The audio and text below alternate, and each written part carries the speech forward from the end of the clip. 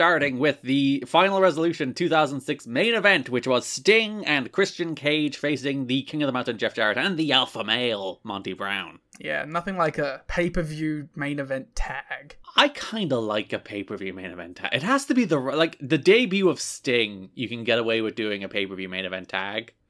But, like, you can't just do it. If this was, like, Christian and Rhino against Jarrett and Monty, nah, terrible, you can't do it. Yeah. But because it's Sting, it is Sting. They get a pass. You are returning Sting. We're pretending debuting. Yeah, it was funny. We mentioned this on the watch along at one point, but there's a video package on the pay-per-view where they show Sting's 2003 stuff, and like they did not do that at all in the build-up because they're like, it's a debut, it's Sting is coming, and when they get to the pay-per-view, they'll be like, we can admit he was here before now. You bought the pay-per-view. You fools! They should know that no one watched that era anyway. So the December 17th Impact opens with a recap of what happened at Turning Point. As you remember, after Jarrett beat Rhino in the main event, there was that tease. The JPEGs appeared, and Sting's was it just the bat and the boots or something appeared on a chair in the middle of the ring, and they looked shocked and flabbergasted. In kayfabe, did Sting put them there? That's a good question. Did he like lower them slowly down from the rafters, balancing them precariously on a steel chair? Yeah, that's a lot to get done with the lights going out for like 3 seconds as well. That's quite impressive of Sting. Or did he just like hire a guy just to sneak into the ring? He hired Christian Cage to do it. He's like, we're gonna team up, so can you just do this for me, please? Yeah, we need you to slip out there. Interesting dilemma that we've come across. So Jarrett kicks off this episode of Impact. He runs out to the ring.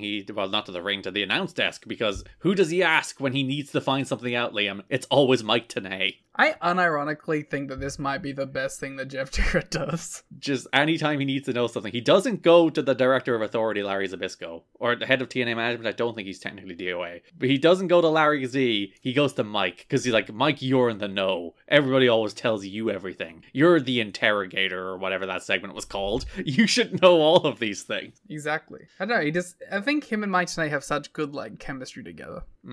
Tenay is like, I don't know. I know what you know. I always know what you know. Why are you shouting at me? It's good stuff. A reoccurring trend in Jeff Jarrett segments this month that we'll talk about a lot. The crowd are chanting boring at him as he does his promo. He just, like, ignores him. Yeah, and, like, these people are so over this dude as champion. He's just, like... And he does the same thing, because it's always like, TNA management, you want to bring in Sting? If you want a war, you got a war. Conspiracy theory, take our spots. It's that same promo. He's been doing it for 6 months. He does it 4 times this month. 6 months? He's been doing it for 4 years. Yeah, and it's like, it's not even the case that you can be like, they're bored of him as champion, because, well, they are, but it's increasingly they're bored of him being the exact same person as champion every week. I think they're just bored of him. Yeah, I think he's bored of him. But, like, there can't be anything. He must be, like, running purely on paranoia at this point. Like, he can't be getting any sort of creative fulfillment from this role. Yeah, that's the whole thing in the summer where, like, he was worried about his position of power in the company, and that's the reason he wanted to keep the belt, and he didn't want to drop to AJ, and he was like, what if we drop to Monty this time? So, like, I do think him being champion is just entirely about his political position in the company. Yeah, I don't know, like, it truly just has to be running on fear, the great motivator. So we got a little tease at the end of this segment that you would think is a thing they should have followed through on to the end, but I guess they kind of didn't. But as Jarrett is leaving, after shouting at Mike Tenay, Samoa Joe enters for the opening match. They walk out, they meet eyes, they stare down. Jarrett kind of nervously eyes his own title as he looks in the eyes of Samoa Joe, and Joe goes on to do his match against Jay Lethal that we'll talk about when we get the X Division stuff. But it's interesting that, like, here they're teasing Samoa Joe perhaps eyeing up more than the X Division title. It was honestly, like, very well done. For, like, I know it's a little small segment, it's hard to fuck up, but I remember, like, even when I was watching it, I, like, stood up in my chair a little bit, you know what I mean? I was like, ooh.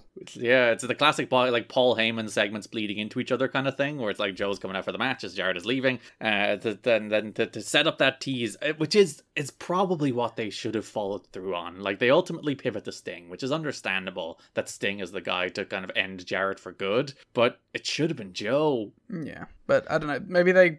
But I do find it hard to believe that they were like, even in this moment, like Joe's gonna be the guy. Yeah, they were probably just like, let's do a little thing, let's lay a little seed. If not for anything else, then to suggest that Joe is like destined for bigger and better things. Yeah, like it feels like you're putting him on a level at least, Yeah. even if you're not going to follow through with a program. Yeah, you're just saying Joe is looking at that belt, and he will be looking at that belt in the future. Also, it does put over Joe because it's like the world champion is fearful of this guy. Rightfully so. And it's like, I don't know, it's like weirdly gracious of a Jeff Jarrett to do. I was literally just thinking that was like, how did Jarrett not politic his way out of this segment? I do. We shouldn't be putting the X Division guy out there with the heavyweight guy. We shouldn't be putting them on the same page. It's bad booking. It makes me look bad. My guess is maybe like he knows he's not actually doing a program. So he's like, I'm not actually going to have to put this guy over. There is no actual fear of him having to wrestle. Well, he does wrestle him by September, but in the immediate future, there is no fear of him having to wrestle Samoa Joe. Yeah. We had a couple of promos in that show because Jarrett's out again for the main event, but we get a couple of promos backstage. The franchise has Jarrett. He's talking about how he has to go to war and AMW will be by his side and he's recruiting again. Gail walks in. She's mad about the Jackie Gata stuff and Jarrett's like, it's not what it seems. Gail pushes Jarrett away and he gets mad because he's like, the tone of the Jarrett and Gail segments for this entire month are all like, listen, woman, you shouldn't be mad at me. And she's like, woman? Yeah. I don't get what the implication is about their relationship. Gail and Jarrett or Jackie and Jarrett? Gail and Jarrett. Yeah. Because, like, the way they frame it, like, it comes across as, like, weirdly personal. When, like, it feels like their on-screen relationship has always been one of, like, a professional relationship. Yeah, because, like, the story is, and I think they explain it this month, and we'll probably get into it, but that, like, Jackie Gata was promised a spot in TNA, and Gail Kim was brought in instead. So the Planet Jarrett spot was promised, quote-unquote, to Jackie Gata, and they brought Gail in instead, and she's showing up to get what's hers. Like, that's the story they're telling. But as you said, it there's a weird tension there that feels deeper than the manager of Planet Jarrett. Yeah, like, I don't know. Like, it comes across as weird, and then, like, ultimately, it doesn't really feel like it goes anywhere. Like, the whole thing with Jarrett eventually just kind of transitions to D'Amore. Yeah. So it's like, I think they, like, maybe started this with an idea and then very quickly decided not to go in that direction. Because later in the show again, Jarrett is recruiting Diamonds in the Rough. They're with him, but Jarrett really wants Monty. He's like, "Where's Monty? I don't care about it's nice to have you, Simon, but Monty's the guy I want around here." Gail confronts him again, and Jarrett is like, "I don't have time for this." And then it's like, you don't have 3 minutes to, like, tell her something in the time where you're not finding Monty Brown. And then again later in the show, Jarrett and Team Canada are backstage. Scott has talked to Monty and told him Jarrett wants to talk to him. Monty didn't seem happy about that, naturally, based on their entire relationship together. Jarrett then asks Gail what's wrong, and she's like, "Not like you care," and she's petulantly painting her nails. Cool. They also, this is the show where they air the Spike VGA's recap where AJ Styles is with Donald Faison and Mike Tenay's like, "You'll never believe who Jeff Jarrett bumped into." It was Dwayne. It's so funny that there's like no follow-up of that. I get it's like it's a push to the VGAs, but there's not like, you would have thought they would have tried in everything in their power to shoot like a 20-second video with The Rock. They probably did try. He probably told him to fuck off. Yeah, that's probably true. He's like, I can't do that. You know why I can't do that. But listen, I like what you guys are doing. You guys are doing great. Come on, Jeff. He was probably very nice and very diplomatic about that, but like very sternly, no.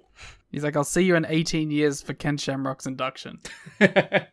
So main event segment, Planet Jarrett is in the ring. Jarrett runs down all the recent talent signings. They've signed 3D, they've signed Rhino, they've signed Christian, and now Sting is coming too. So everything he said about the new talent coming to take people's spots has come to pass. He is right, it is true, and everyone should join his side. He demands and gets a declaration of loyalty from Team Canada, from AMW, and from Abyss, and that leaves the alpha male Monty Brown. Monty is happy with Jarrett's fashion choices, which I think is dubious. He compliments Jarrett. He looks like shit. Yeah. He did not look good.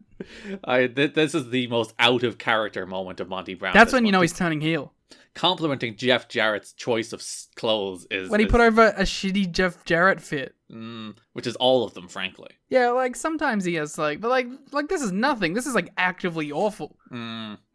So Monty is like, kill or be killed, hunt or be hunted, this is survival of the fittest. These are his 3 rules, which are, honestly, the same rule rephrased 3 different times. Yes. Monty should come up with more rules. He says he's all in. He shakes Jarrett's hand. Then the Scorpion JPEG appears on the screen as Christian, Rhino, and Team 3D stand atop the ramp, presumably forming the JPEG Mafia. Very good. Thank you. That joke is written into the show notes, and if you heard Liam do a little sigh there, I think it's because he read ahead and saw it written into the show notes before I said it. Then I remembered that you said it on the watch along. Yeah, workshopping material. Yeah, you got to take the material around the country first before you film the special. It's very important. December 24th, Impact, Christmas Eve. Santa Claus and his little helper come to the ring. This is an incredibly horny segment. Mike Tenay, because Santa is played by Matt Bentley for some reason, and obviously the little helper is played by Tracy. I feel like the only reason Santa is played by Matt Bentley is so that the little helper can be played by Tracy. Yes. Mike and Dawn are losing their minds over Tracy wearing her, like, it's not the schoolgirl outfit she wears, she's wearing like a little helper outfit of some sort. It's like a Mrs. Claus thing. Yeah, like, they're literally like cartoon coyote, like... Awooga! Steam pouring out their ears, banging the table, wolf whistling. They're going mad over Tracy Brooks, and like they're like, she brought the real gifts, implying her breasts. Her breasts are the real gifts, Liam. Oh, yeah. Like, do you ever like wonder? It's like, this is a work colleague. Do you ever look at it through that lens? Yeah. Like, I know they're filming a television show, but like, this is your colleague. That you have to go out the back and like eat catering with. And you're like, oh, sorry about being like awooga about you on TV, but you know how it is. And like, I mean, like, I'm sure Tracy doesn't care at this point, but it's like, it's just like, it's not. I'm not even like tutting it. I think it's just a funny thing to think about. So Christian Cage interrupts Santa Claus, and he's like, I hope you got me all my presents, Santa Claus. He gets some white pants, just like Jeff Jarrett. He then spends a bizarrely long time getting those pants on, because they are very tight. And as he's pulling them up, he leans down, and he is at chest height with Tracy Brooks, and stares at her boobs. Hell yeah, that's my baby face, baby. Christian also has a Don't Piss Me Off Jeff Jarrett shirt, the wig, and the Jeff Jarrett with the WWE logo on the back. It is a WWE licensed merchandise Don't Piss Me Off t-shirt. They didn't even like cover up the logo. Presumably from Jeff Jarrett's personal collection of his own t-shirts. Well, they weren't selling it on WWEshop.com. The crowd chant double C as he is in full Jeff Jarrett outfit. Bentley Santa has things to do, which prompts a stuff her stocking chant from the crowd. Oh, that's creative at least. Before giving Christian a tiny guitar. Which is the technical term for the instrument, I'm sure. A guitarcito? Ooh, that's cool. Yeah, we'll go with that. Jarrett, Monty come out, brawl. Christian does a little strut and bails before once again JPEGs appear. Da, da, da, da, da. It's so funny that they're just like a slideshow. It is just like 3 different Scorpion JPEGs, and they go woo and they spin. You couldn't find like a B-roll of a Scorpion. Or like they do shoot some B-roll of Sting for later in the month, so they do have some Sting footage on like the last 2 impacts. Well, I get not wanting to actually show Sting, like if that's the bit, but like you can't just like get some B-roll of a Scorpion running across the ground. Go to the local pet shop and actually get a Scorpion. Yeah, you're in Florida. I'm sure you can rent a Scorpion. Put a Scorpion on like the top of the ramp and zoom in on a live Scorpion. That'd be sick. And it's just like in a small little like case. Not even in a case, it's just Roman. Has Sting ever used a live Scorpion? He's used a live crow once. Yeah, I'd say he's not opposed to the use of live animals. He's a fan of live birds more than live scorpion. Doesn't make sense. I guess birds are scarier than scorpions. Well, like, it's a crow, I guess. Like, if you don't see the scorpion coming, the scorpion is scarier, because it can sneak up on you and, like, bite you and sting you stuff. What's the biggest scorpion? But, like, if you do see a scorpion coming, it's quite small. You can run away from it quite easily. 9 inches. Still quite small. You could do like a Jake the Snake thing. It's big enough that if you saw it, you'd freak out. But it's not big enough that, like, if you saw it, you'd be like, I'm trapped. Yeah, but like, I'm sure there's like, that'd be a great segment, especially in like the 2012 TNA era where it's like Mick Foley in his office and Singh just unleashes a garbage can full of scorpions into the office. You raise a good point. It would have to be multiple scorpions. It couldn't just be the one. And like Foley like jumps up on the desk. I saw a fucking humongous fox last night. Mm-hmm. I was walking up a hill and I just looked to my right and there was like the largest, beefiest fox I've ever seen. And he didn't run away. He just looked at me. And I was like, what? That seems like that could be very like powerful moment. And like there's tons of foxes in that area, but they're usually like quite small and they're quite skittish. And that boy was fucking humongous. It looked like he ate two of the other foxes. Did you connect eyes and have a spiritual exchange? I was more like, look at the size of you. You're so big. It could have been your spirit animal. You could have gone on a journey of self-discovery. Sure. But to go back to my scorpions versus birds point. Birds are scarier because they can chase you. A scorpion could chase me. Not very fast. You don't know how fast I am or how fast I am not? I think you're faster than a 9-inch scorpion. All right, let's set it up. Foot race. You versus scorpion. Yeah. I think I could beat any scorpion in a fight. Yeah, but I think most humans could beat it. Again, unless the scorpion had an element of stealth and could get you from behind. I think most humans could beat a scorpion in a fight. Whereas I would not fancy my chances against every bird. Okay, here's my battlefield with you, right? Mm-hmm. It's you versus scorpion. Yeah. Largest scorpion possible, 9 inches, 2 ounces. You're in a room that's about 5 by 5 meters. Mm. No door, nothing else in there. And you don't have shoes. Ooh, that's interesting. I'd like backsplash it. Just take a big bump onto it? Yeah, the big Samoa Joe backsplash. I'm not sure that would kill it. It would certainly wound it. Yeah, but like I feel like you would land on it and it would sting you. I don't think it would be able to. I think I would crush it too much. No, I don't think you would. But if you do the Samoa Joe where you bounce off pretty quick, you would do at least enough damage to You think you can bounce off pretty quick? Listen, Samoa Joe's a bigger man than I am. So if he can do it, I can do it. I don't know. I think the only reason we think we have the advantage over such a large scorpion is due to the prevalence of shoes. And I think in a shoeless environment, we are on the back foot, so to speak. Mm. I wouldn't even take on like a 2-inch spider without shoes. I want to touch it. Is it literally just like the texture of the spider would freak you out? No, I don't like the idea of even touching it. Mm. I need a weapon. Like, I need something to use to my advantage. I couldn't like fist fight a spider. No, you wouldn't have to. I would be fearful. You could just flick it. I guess, but like if it's like 2 inches, that's a big, you gotta put some force into that. And like it'll be looking at you the whole time and you gotta like try and like, because you can't flick it in the face because then it could bite you.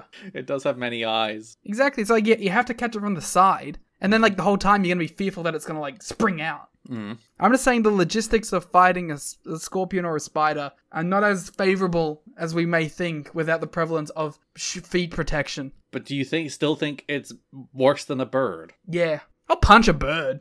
Why would you punch a bird but you'd freak out about a spider? Birds don't scare me. That's interesting. I'm assuming in my head it's a crow. Mm. Crow, by the way, my favorite bird. So I would feel devastated about having to be in this environment. But you put me in a 5 by 5 room with a bird, with a crow, I'll throw hands. But a scorpion, nah, that's got too many defensive mechanisms. Birds have like beaks and wings. They'll freak out Yeah, but on I'm you. just gonna sock it in the face. Why can't you do that to the scorpion? Because the scorpion has armor. And has a stinger that can catch me on the way through. Like, what? Okay, so what? Boom. The bird pecks me, grabs on. Boom. Then it's trapped. Then I've got it trapped, and it's just bang, bang, bang, bang, bang. Like, that's easy. What do you think happens with this? Do you think it goes for like 4 different like precision stings? It stings you once it hangs on, and you can go bang, bang, bang, bang, bang. Yeah, but then I'm dead. Then I'm paralyzed and dead. Scorpions are not one-hit KO here. I think they are. I think anything that has toxin is a one-hit KO. Okay. I would forever take the immediate pain of a peck or a claw over the 1 to 2 day process of expelling toxin from my body. Birds can give you disease too. Yeah, but it's dead. It's like, you know, I'm fucking left, right, good night, you know? This is a fascinating exchange. It flies at me, boom, V trigger. Why can't you use your knee on the scorpion? How am I gonna knee a scorpion on the floor? You literally just drop one. Oh, and break my knee. What do you think you're doing? I'm not Togi Makabe here. I don't have the King Kong knee drop. Oh dear. And again, I'm going down on the knee, and it's getting me with a stinger. Ridiculous. I'll take on a bird anytime over something small and venomous. The main event of the December 24th Impact was Christian Cage against the Wildcat Chris Harris. Under the assumption that I don't have a shoe. Where then it changes. If I have a everything. shoe, I'm taking on an arachnid any day. Storm immediately tries to interfere but gets ejected. Gale's at ringside to help Harris though. Harris tries to use cuffs but Christian reverses into a DDT. Storm runs out, hits Christian with the tag title. Rudy finds the tag title but doesn't know what happened. Christian kicked out. Christian throws Harris into Storm's crotch, hits the Unprettier for the win. Jarrett jumps Christian after the match. Christian looks to bail but Monty jumps him from behind. They destroy Christian and the JPEGs do absolutely nothing to help here. Monty nearly pounces Christian into Gale. The Gale's standing in the corner and Monty pounces him, and Gale has to literally leap out of the way of Christian Cage's body as he is pounced right at her. Awesome. And then Jarrett follows with a stroke on the title belt as they pose over Christian Cage's dead body. Yeah, like, do you think if in a post-match beatdown scenario, if the JPEGs just started playing, they would stop? They would get very startled by the JPEGs, as illustrated by past experience. That is wrestling logic. Every time those JPEGs appear, they are like, what the hell? New Year's Eve, December 31st Impact. There is 2 Impacts that day, as we talked about. There is the regular Impact on I think it's in prime time, so it was 8 p.m. And then later that night at midnight is the special prime time special. So they're teasing a big announcement throughout the show that there will be this huge announcement made at the prime time special. But on the Impact earlier that night, it is Monty Brown and Jeff Jarrett versus the tremendous team of Shark Boy and Kenny King. Alright, let's think of a pun. Shark King? I know, like, sharking was immediately the thing.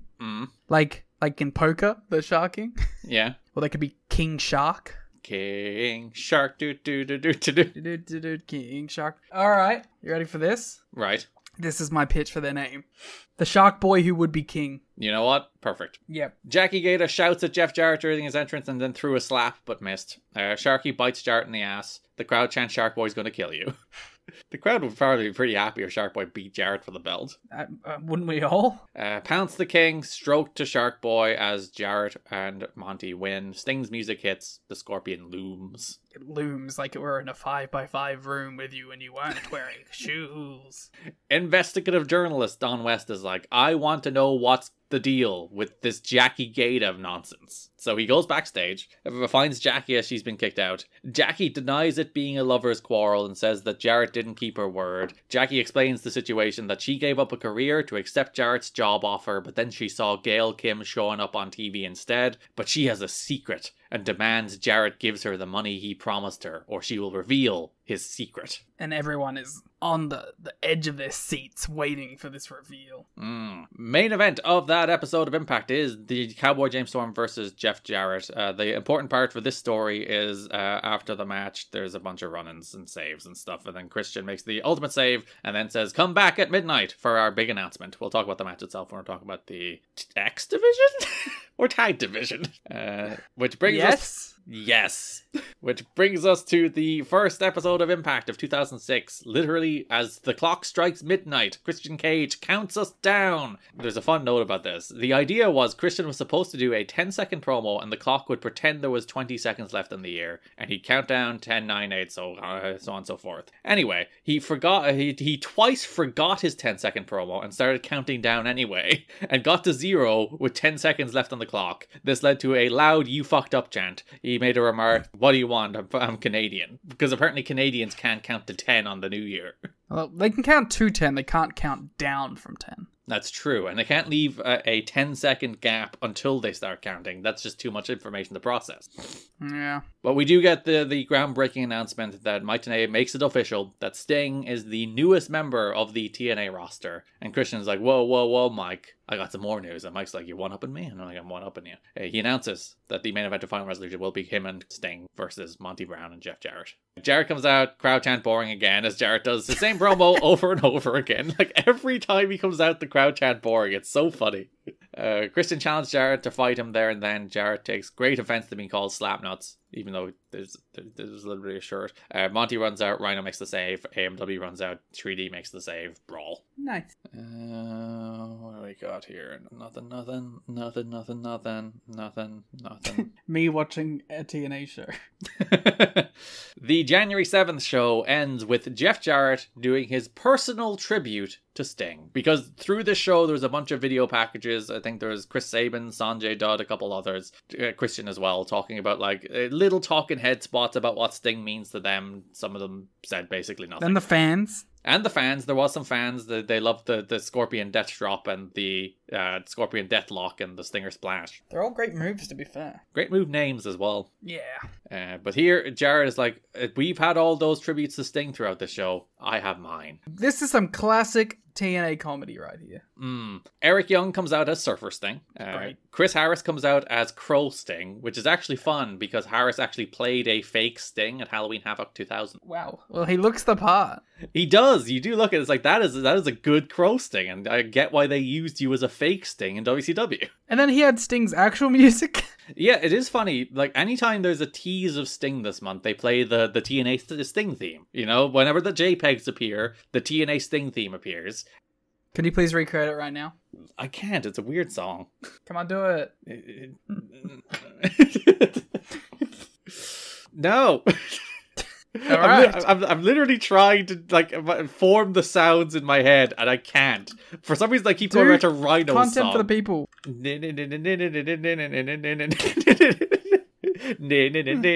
See, I for some reason I drift toward Rhino's theme. When you do it like that, it drifts towards Rhino. It upsets me. I know, so it's funny. There's a chicken in a chicken suit playing a crow.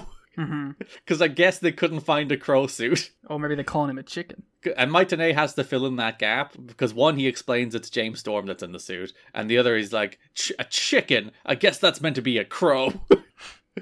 And then the highlight for me, personally, we had Surfer Sting, we had Crow Sting, but Monty Brown comes out as Real Estate Steve. Which is like it's something that we get with the context of having seen certain Alex Shelley promos and such. But it's like how many people knew this? Yeah, he comes out like wearing a visor, wearing a polo shirt, wearing some tight shorts. He's doing whiteface. Listen, they're all doing Sting face. Wow. He comes out with a buggy or a stroller if you're in America. The idea that you call it a stroller there too? Yeah. It's a buggy here. That's lame. That's so stupid. Oh, because stroller is such a wonderful word. Stroller's awesome. Tell you what, I could kill a crow with a stroller. Could you kill a scorpion with one though? Yes. Any weapon. Give me any weapon. What if you had like a pencil? You know, I'd feel more confident. Yeah. Because then I could like pin down the tail and punch it to death. Okay. You couldn't do that with your fingers? No, because then my fingers are in striking distance. They're still in striking distance even if you have a pencil. Or I could get it to like get its claws on the pencil and like then it's distracted. So the idea is Monty is domesticated Sting. I'm not going to beat any animals to death. I feel like I should clarify. I never would. I love animals too much. If anyone would do it, it's Garrett, because he has a callous relationship with animals. They're evil monsters. That fox wanted to get me. No, he was your spirit animal trying to guide you. Monty is like old man Sting, retired Sting. He's no longer a wrestler Sting. He starts speaking to the baby in Monty Brown voice. Mm-hmm. So he's like, goo goo gaga Sting! I love Monty. Sting is a Pokemon. He is. Only uses his name. Jarrett mentions that Sting no longer listens to Toby Keith, but Kerry Underwood, which I think he's traded up, frankly. Fucking owned. Monty says, that's how we stroll, as he strolls the stroller, because it's Christian's catchphrase. Mike TNA explains that joke. He's like, you want to see how we roll, not how we stroll. Christian comes out and says they look stupid, to which Monty responds, this is entertainment. We've looked at the statistics, and this is what the fans want. Yeah, we've done a controlled focus group where the match before this was Austin Aries, Roderick Strong, and Alex Shelley versus AJ Styles, Christopher Daniels, and Chris Sabin. So they were like, do these people want this X Division action, or do they want these antics and skits? To be fair, if the AEW antics and skits were this good, I'd be into it. That is like the biggest thing that I think people miss in like talking about the last 6 months of AEW, where they're like they present it very rigidly as sports entertainment versus pro wrestling, which it kind of is, but they miss the bigger issue in that like it's bad. It's just bad. Like, it's not that you cannot do a good version of Timeless Tony Storm. It's that the version of Timeless Tony Storm they're doing is a bad one-note act. Yeah. But here, you have Monty Brown dressed as Old Man Sting making baby noises. Yeah, if they committed like half as hard to that character as they do to this, it'd be great. So Christian and 3D come out, clear a house of everybody but the chicken, and they throw the chicken out of the ring, but Abyss appears, Abyss and Rhino brawl, but Abyss gets dropped to the gore. Classic Abyss. Jeff Jarrett's tribute to Sting, which aired on this episode, was heavily edited after airing. The tribute was kept as the final segment of the show, but just lasted just over 5 minutes. Chants of boring greeted Jarrett as soon as he began the tribute. However, other derogatory chants were edited out, as approximately 75% of the segment was chopped out. TNA social media team, release the full cut. Release the Monty Brown cut. Release it. I want to see all the versions of Sting. Do it. I wonder, do we have that tape? Probably don't. We have to get into contact with the people in the know. We have to find the people who were in the building that day and rebuild it from their memories using some sci-fi technology. Yes, we'll AI the segment.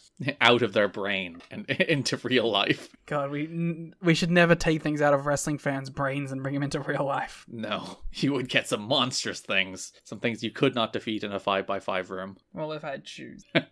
The Go Home Show, January 14th. We reveal our end of year awards on this show. There are only one related to. We don't reveal ours. Well, no, we don't reveal ours. Ours will be on Patreon in the next couple of weeks. Who to watch in 2006 went to Christian Cage. Okay. Great. When we do that award now, which, by the way, most of the award categories we do now are actually based on these when I put them back together. We started doing awards in 2018. I started doing most of these awards. I think Finisher has been dropped since. But these are the award categories that I was like, we need to carry these forward. So that's if you're ever wondering why it's specifically X Division Star of the Year, that's what it was in these set of awards. Mm. That same award went to Mike Bailey last night as we record this. But yeah, please give the 2023 versions of these awards. Knockout of the Year went to Jackie Gaeta. In 2023 it went to Trinity. Finisher of the Year went to the Canadian Destroyer. We don't run that one anymore. Who would you give it to in 2023? Who would get the Impact Finisher of the Year? Maybe like ABC. I like the 1-2 Sweet as a finish. Mm-hmm. The Bailey move. Ultimate Weapon is always a good one. Yeah. So who to watch in 2006 went to Christian Cage. 2023 went to Kylan King. Fun fact, she won by one vote. Did you vote in these awards, Garrett? No. I'm unbiased. She beat Jake. That was a suspicious no. She beat Jake something by a single vote. So every vote matters. Tag Team of the Year went to Team 3D. It went to ABC in 2023. Memorable Moment of the Year went to Christian's debut. It went to the announcement of the return of TNA in 2023. Makes sense. X Division Star of the Year, AJ, Mike Bailey in 2023. Food of the Year, we don't run. And Match of the Year went to Barbed Wire Massacre here and went to Will Ospreay versus Mike Bailey in 2023. So there you go. Who was Mr. TNA? Alex Shelley, I guess. It was Male Wrestler of the Year, we call that now. But there you go. So franchise has Jackie Gaeta asks her about the letter. She delivered a letter to Jeff Jarrett last week being like, these are my secrets. I have secrets.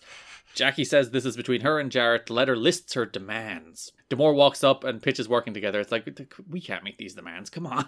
She's like, meet my demands. D'Amore has such a weird energy in these segments lately. He's trying to talk down Jackie Gata. But like, even in the segments without, like, he feels like browbeaten. He doesn't like doing Jarrett's dirty work, you see. I guess. He normally loves doing Jarrett's dirty work. He's very worried about what Jackie Gata could have. Yeah, that makes sense. But because like they're not, it's never actually revealed, which is the big thing. What did Jackie Gata? It's very obvious what she has. The idea is she has proof of what happened with controversy in Canada. Like she has like the paper trail of what happened there. But we all know that's what happened.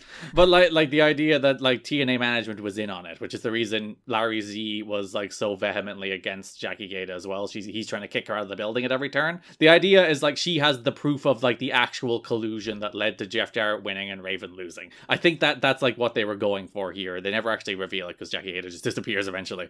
We have to use our contacts and find out. Coming soon to the Patreon scoops. What was Jackie Gata threatening Jeff Jarrett with? It was that, though. It was that. They're not like subtle about it. We're gonna sell Patreons. It was very clearly that, but that's the reason Demore is very worried about it as well as Jarrett. Rents due, goddammit.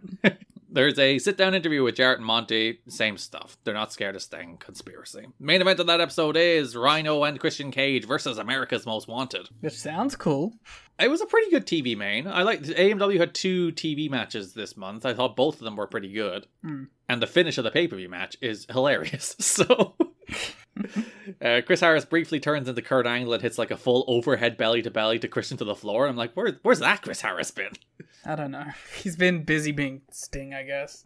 Christian goes for the Unprettier, but Gale kicks him in the balls. Christian kicks out. 3D run out and deal with Gale. 3D neckbreaker Harris. Rhino gore Storm. Christian frog splashes Harris for the win. Monty and Abyss run out. Crowd chants "We want Sting." Monty pounces Christian. Jarrett hits him with a guitar, but the JPEGs appear. This time we hear from Sting. Sting's voice appears as he calls Jarrett the Queen of the Hill and Monty the alpha female. And then says it's showtime at Final Resolution. So, you get it, because he called them women. He did call them women. He really put them down. Sting's first TNA words after being signed were sexist. Prefer the JPEGs. Yeah, the JPEGs never were problematic. Yeah, they were wholesome. That brings us to the pay-per-view. So there are 2 backstage promos, one from Jarrett, one from Christian. And Jarrett and Monty's one basically is like, that Christian guy, awful habit of turning on people, doesn't he? Yeah, he's not a good partner. Yeah, he turned on Edge, turned on Chris Jericho. Huh, can you trust that guy? Do you think you can trust that guy? And then Christian does a backstage promo being like, hey, you can trust me. We all hate Monty and Jarrett, you can trust me. So that does bring us to the main event, which is the return of Sting as a full-timer to a wrestling company for the first time in 5 years. Obviously, he did some dates in both WWA and TNA in between. But this is the return of Sting as a full-timer as he teams with Christian Cage to face Jeff Jarrett and Monty Brown. I mean, it's definitely cool to see Sting here. He is a star, he is a name, and, you know, crowd's into it, everyone's into it, I'm into it. Good stuff to have Sting here. And also, you know, the beginning of the run, that is the thing I associate with Sting the most ever. Yeah, TNA guy to you. Yeah, to me. Fully TNA guy. I hope his retirement match he comes out to his TNA music. Or they do like the Great Muta thing where they do like the history of TNA, or the history of Sting themes and they include the TNA theme. Yes, that is such a great idea. Like, what a perfect way for like a giant star like that. And the thing is, you've already done the Metallica thing, so it's like, you gotta one-up it somehow. And yeah, I like that. That was so cool. And I love like hearing the pops for the more recognizable themes. Yeah, I liked that they're like, all right, 9 seconds of final countdown.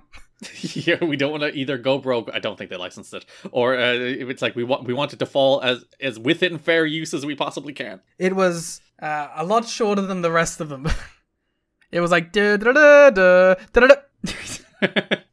So Sting comes out, as we said, he doesn't come out to the TNA Sting theme. He comes out to this weird, like, fake Down with the Sickness song. It's very bad. Heavy shot at Monty Brown, who also uses that fake Down with the Sickness song. That's true. Yeah, this dumb, boring butt rock song was the Sting theme. I was like, nope, that's not the Sting theme. I don't think he ever uses that again either. I think they were very much like, oh, that didn't work. Yeah. I thought Sting looked great, like, because I think he's something like 48 here. He's late 40s anyway. And I thought he looked really good. He looked in good shape. He has the advantage of having face paint, so he doesn't look old, which I think is why every wrestler should have face paint, so you can wrestle until you're 63 and you don't look old. Yeah. It's funny, like, he got in the ring, he hit a hip toss, hit a drop kick, and then he got the "you still got a chance," which like, people can correct me if I'm mistaken. I think this is the origin of the "You Still Got It" chant. Yeah. I mean, like, unless there was, like, some WWE legend thing. I don't think there was. I think this is the first time there was a "You Still Got It" chant, which is, like, fucking WWE chants just chanted it for fans, just chanted it for CM Punk. Which is hilarious. It's a very, very, very good bit. I was like 50% of that MSG crowd not even knowing that he wrestled this year. I was watching a Drew McIntyre promo on Twitter, and he did a good bit where he's like, CM Punk looked pretty good for his first match in 10 years, and then gave like a little knowing glance at the camera. It's like, chanting "You Still Got It" for CM Punk is a good bit. Like, there is, like, was it when wrestling in front of 80,000 people this year? Yeah. When Jay Lethal left TNA and went back to Ring of Honor in 2011, he got "You Still Got a Chance." That's a good one because that's a passive aggressive one. It is. There is a loaded "You Still Got It" chant, but it is funny how that chant has evolved. Because like it does make sense here. Like, Sting hasn't been on TV regularly for 5 years. Like, and he is old, so like it is like, yeah, hell yeah, you still got it. I do like how Don mentions on commentary how Sting wanted to come back so he could go out on his own terms in 2024. After cutting the same promo with the same point in AEW. Yeah, 18 years later, after this return match, Sting is finally retired. And it's going to be Christian Cage and Sting versus Jeff Jarrett and Monty Brown. That match would be awesome. They do have 3/4 of it. And Monty should win. So, like, yeah, they build that story that we were talking about into the match, that there's dissension between these two, or they not necessarily dissension, but can they trust each other? So they're all fine, happy, getting along for most of it. Christian hits some stinger splashes, but Gail's distraction allows Jarrett to get the heat on Christian after a low blow. Gail also hits an awesome Hurricane Rana off the apron on Christian. It's nice when Gail gets to actually wrestle and not just shout at Jeff Jarrett backstage. Yeah, because she's very good. Sting gets the hot tag, hits some stinger splashes, ref gets bumped. Sting gets a phantom submission on Jarrett with the Scorpion Deathlock. Christian saves Sting from a Monty belt shot. Sting picks up the belt and then backs into Christian. And then they're like, whoa, God, you gonna hit me? You gonna hit me, bro? You gonna hit me with that belt? He doesn't. Team Canada run out, but Sting and Christian took them out with their respective reverses DDTs. The Scorpion Death Drop and Christian's like fallout reverse DDT. Sting's is better. I kind of like Christian's. I mean, Christian's is like good, but like Sting's is better. Jarrett got a belt shot, but Sting kicked out. I remembered something like from my backyard wrestling days. Okay. The first bump I ever took in a ring was after taking a stinger splash, and then I went out and did the Flair face bump. Not ever having taken a bump in a ring before. Fucking hurt so bad. Yeah, like face first bumps aren't pleasant, even when you know what you're doing. Knocked the complete wind out of my I mean, looked good, let's be real, but hurt like a son of a bitch. I like the way you're like, looked like $1 million. I was a pro, but yeah. Because like I because at that point you don't know how much it hurts the first time you take it, so I just threw my whole body. Like, I fully like kicked my legs out, like as like so it was as like powerful as possible, and I fucking died. Oh, you were like full like the way Eric Young would take that bump. Yeah, like that's exactly like full swing my leg forward and back to get as much momentum as possible in it. Oh dear. I think I took it about 75% right, but 25% of it was not right, and that was enough to fuck me up. I think that's the story of your backyard career. Yeah, pretty much. Jarrett tried to use a guitar, but Sting smashed it with a baseball bat. Bat shot to the gut. Scorpion death drop. Sting pins Jarrett, which is interesting. He couldn't talk his way out of that one. What's more interesting is like Sting got a visual submission on Jarrett in the match too, which you would have thought was Jarrett's excuse for not losing. It's like, I'll give him a visual submission and Monty can take the fall. But Jarrett takes the fall too. I think even Jarrett knows. Yeah, and they do have to set up Sting and Jarrett as the match. And I think Jarrett knows that if he sets that up as the match, he has to be champion for the year and he gets to have the big match with Sting. Yeah. So it is a thing that seems on its surface generous, but in truth is actually also selfish because Jarrett knows then it kind of has to be him and Sting. Perfect. The greatest worker of all time. Legitimately, Monty Brown working with Sting is a big deal, as when Brown was growing up, he had photos of Sting on his wall as one of his big sports heroes, as Brown was a bigger wrestling fan growing up than he was a football fan. When he played in the 1994 Super Bowl game as a member of the Buffalo Bills at the Georgia Dome, during that week he made sure to go to Main Event Fitness because he wanted to meet Sting. That's so sweet. Even as like a man about to play in a Super Bowl, he's still like, can I meet Sting? I want to meet Sting. That's he's a little stinger. He is a little stinger, so Monty working with Sting was probably a highlight of his career. All right, Garrett, I'm going to propose a question to you. Go for it. 5x5 room. Mm-hmm. You and Sting. What era Sting we talking about? Modern day, but you don't have shoes. I could take Sting. You could take Sting? I think Sting is one of those guys who I'm like, even Prime Sting, I'm pretty confident I could take Sting. You could not take Prime Sting. You take down Sting. All show, no go. He's like 3 times as big as you. Yeah, he has muscles, but all show, no go. I could take Sting. You could take Sting? He doesn't strike me as a fighter, you see. He gets the bat. Oh, yeah, but he kicked my ass if he has a bat. Modern day, but he gets the bat. It's probably too slow. I could take him. But like, really, like Sting is one of those guys who's like, he doesn't strike me as like, and then I don't think he's ever projected himself as a guy who's actually tough, because I don't think he is. Yeah. All right, everyone, bring that out to the sheets. Garrett does not think Sting is tough ever. I could beat him in a fight. I could kick his ass. All right. Don't back down. Double down. All right, let's head on. You could probably double leg take down him when he's like young. Yeah. Too top heavy. He's too muscular. He's all muscle. He's a bodybuilder. Bodybuilders can kick. Like I'm not a fighter, but I think I could take down most bodybuilders. But he's like an athletic bodybuilder. Still a bodybuilder though. Open challenge been thrown out there by Garrett. Me versus any bodybuilder. Yeah.